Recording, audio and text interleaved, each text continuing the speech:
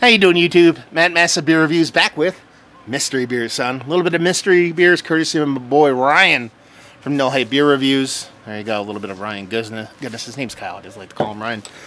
To fuck with people. So, word of warning. I have had two beers. I reviewed two beers before I reviewed this one. Typically, I go into... look at this old fucking bottle opener. I forgot I didn't have a bottle opener. I went into our garage here and looked for one, and I found this one. And this thing is going to give me the tetanus. Usually I do mystery beers first, but being that this is a bottle, being that it comes from Kyle, I assume this is a huge, gigantic, barrel-aged monstrosity, so I saved it for the end. So my palate might not be perfect, but I didn't want to blow the fuck out of it, because that's what Kyle does. Anyway, yeah, look at this. Who would have thunk it? Never would have guessed it. That looks like a gigantic, huge beer. I mean, stout. Barely stout, because there's really no head on it. I didn't even pour it all that nicely, but it looks like a big, huge barrel-aged stout. There you go. Let's see if we get a nose. It's not that big of a nose, man. It's not. It's got soft bourbon vibes, a rich chocolate with a little bit of barrel char kind of going on. It has to have some time on it. It has to have some age on it, because I'm really kind of second-guessing myself on a barrel-aged thing. It has to be, because there's soft bourbon notes, barrel char, all that stuff, but there's no heat to it whatsoever. But I'm guessing, based off of the nose, based off of the look, based off of just Kyle being Kyle, this is probably a double-digit beer at minimum. Yeah. Man, that chocolate comes off so cool. It's like a roasted malt chocolate with like this nice bittering kind of baker's chocolate kind of thing going on. It is really decadent. There's not a huge sweet portion of the show here, but I think that's tricking you a bit because there's no heat to it. It's a little bit of soft, sweet kind of cherry bourbon-y stuff done and done. I don't think there's much here other than Core 4 and Bourbon Barrel. We're going to find out more in the taste. Cheers.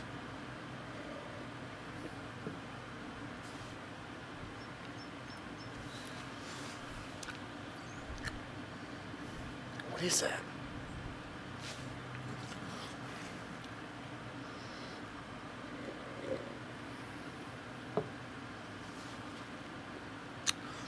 There has to be. There has to be. What is that? Some kind of fruit addition to this? Uh-oh, tacos here. Watch out. Shit's about to get wild. Oh, buddy. Yeah, there's this really, really cool, like, it comes off to me like grape.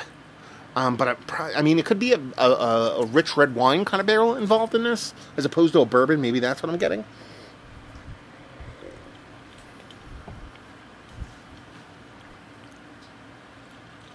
Yeah, it comes off like grape Kool-Aid to me. That fruit portion of the show.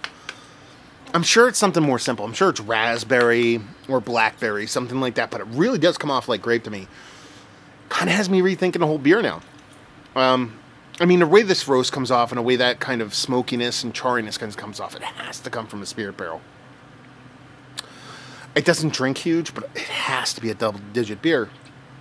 I don't think I've had this beer before. I'm just going to start making shit up in my brain. Yeah, what is this? What is this?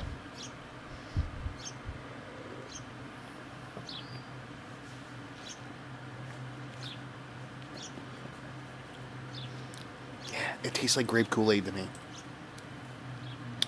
I'm going to say it's a bourbon barrel-aged, 11.3% bourbon barrel-aged stout, rested on grape must. That's what I'm going for in this one. As far as time goes, with a little bit of oxidation, nothing too crazy. 2015? 16. 2016 Bourbon Barrel Aged Stout, 11.3% Grape Must, done and done. I really like this beer, let's put it that way. I don't know who made this, but I enjoy the shit out of this, whatever this is. It has to have a little bit of time on it. It has to have some kind of fruit. If this is coming off from Core 4, the way this fruit is coming off, it's insane. Okay, let's see what we got going on here. Okay, we have Black Note. I have not had this. I have not had this in so long. Bell's Black Note is a malty harmony of dark chocolate espresso and dried fruit notes. Aged and freshly retired oak bourbon barrels aimed squarely at stout aficionados. Black Note makes a grand statement about the art of the dark. And this is the 2016 bottle. So I said 2016, right? That's the one I landed on. So I nailed the date on it. I'm all about myself on that one. What did I say? 11.2%. I called out the ABV to be, and the ABV on this. See that shit? That'd be 11.2%, so it's 0.1 off. I'm 1 billion% okay with what I said here. Man, there's this grape Kool-Aid, grape Bubblicious. That's what I didn't say. Thing to it. I mean, they talk about this kind of on the back here. They talk, espresso and dried fruit notes. Espresso, I mean, you know, almost can get any kind of coffee notes from a big beer like this. But even with that time on it, I don't think it's really coming off coffee-like to me. But I'm also not going to get angry about me not saying that. But man, the way that fruit comes off, it really does come off as that grape Kool-Aid, grape Bubblicious, grape mustiness. That's why I landed so hard on that one. So, I mean, if you strip that from it, and here's the part where I get really kind of pretentious about it. It's there. It has. I'm not wrong. Okay, I am not wrong in this aspect. That is there. So let's take that piece and put it off to the side, because that flavor profile is there. It's there. You know, so I called a 11.2% bourbon barrel aged imperial stout. That was a 2016. I don't think you get better than that. Other than naming the actual fucking beer and skipping the part about the Bubblicious, I don't think you get better than that. You know, I've named a couple of beers.